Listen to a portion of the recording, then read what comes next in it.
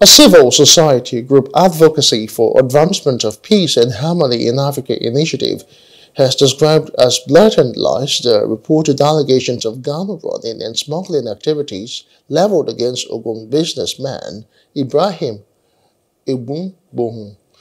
With a call on security agencies, especially the Department of State Services and the Office of the National Security Advisor, to quickly wade in and do a thorough investigation to ascertain the truth of the matter and appropriately sanction peddlers of the false information.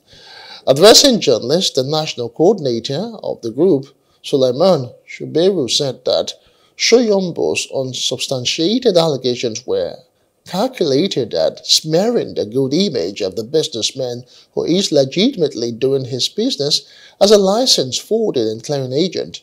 Now, Suberu said that Soyombo should waste no further time to publish a retraction of his alleged libelous report against Egungbohun or be dragged before a competent court of law.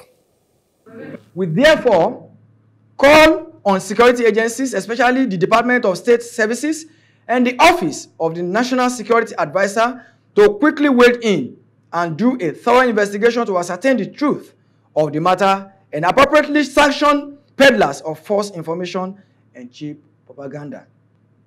We want to sound this stern warning as a way of maintaining law and order in the public space, that nobody has any right to call fellow Nigerians defamatory names like notorious smuggler, sponsor of terrorists, gun runner, etc., without authority of a competent court of law. Fisayo Soyombo and FIJ could have forgotten the particular item of the law, but we are disappointed in his lawyer who's supposed to know better to caution him along the line. He ought to have been trained to know how to differentiate between opinion and findings. Fisayo Soyombo and FIJ heard by calling Chief Ibrahim Egungbohun, aka IBD Dende, a notorious smuggler, sponsor of terrorists, and gun runner for any reasons whatsoever. Hello, hope you enjoyed the news. Please do subscribe to our YouTube channel and don't forget to hit the notification button so you get notified about fresh news updates.